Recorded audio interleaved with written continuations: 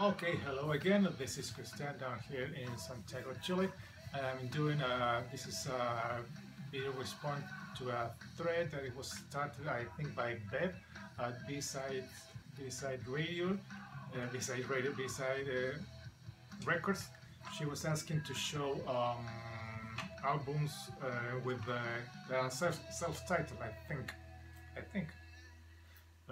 Well, if she's not, I'm really sorry. But okay, so I'm going to start with a pretty obvious one. Black Sabbath and the debut Black Sabbath. There you have it. Then one of my big grails, I think it's #1.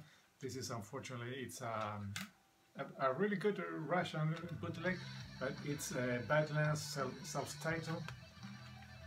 This is the one that I'm looking desperately, but it's, yeah, as we all know, it's pretty sometimes it's pricey or difficult to get, but this is a really good Russian booty.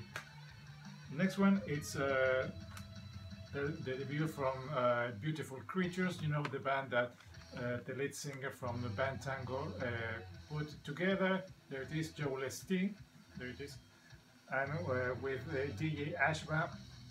He was in one of the many incarnations of Guns N' Roses when he replaced Slash, and he plays, I think, now with Nikki Sixx in 6 AM.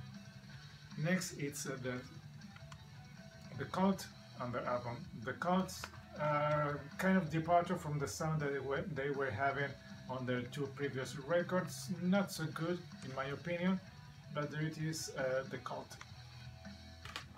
Next, from the Masters of Progressive Metal, we have Dream Theater and the self-titled album Dream Theater. This was the last one to feature Mike Portnoy on drums. After this one, he was fired or he quit the band. It depends on who tells the story, but this is a good one. Next, we have a cassette. I think it has been shown many times, and it's self-titled by Metallica or the Black Album. But this is we all know this album. So there it is, the Black Album. Next, we have the self-titled of Pearl Jam with the avocado, as you said, and we say enough. We have another name for that fruit. This is a good one. There it is. Has some good songs like Life Wasted, Worldwide Suicide, but it's the self-titled Pearl Jam. Next, because of Queen and the debut self-titled album. There it is. Next, an album that has been known by another name. This is a present that lately they put the 1987, but it's self-titled Whitesnake. Big songs here, Still of the Night, Here I Go Again, Is This Love,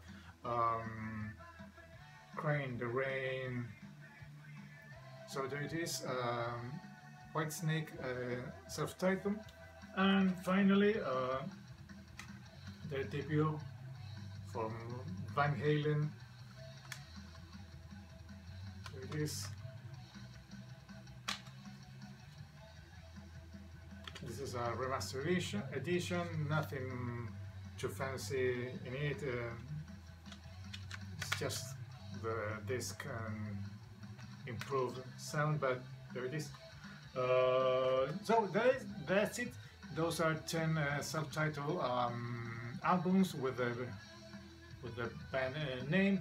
How do you like my choices? If I'm going to leave a link below to the member of the BC who started this thread to get things right.